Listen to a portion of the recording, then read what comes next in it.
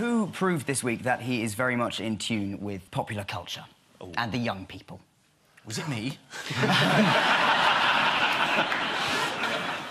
I think Ed Miliband said he watches CBBC. Yes, it must be Ed Miliband. It's the sort of thing right? you'd say, isn't it? That's down with the very young people, isn't it? The Teletubbies are back. And Thunderbirds, they're back. Yeah, and they're new. I saw that the other day, driving past. They're not puppets. I know. But they're animated but look like puppets.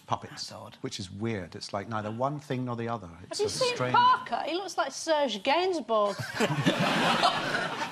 They used to have the puppets used to smoke in the '65 version.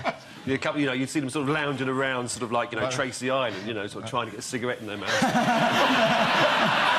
the hair would go. They stopped it after a while.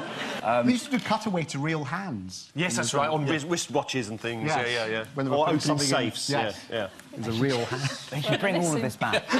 With strings on. Well, that's for the young people. Yeah.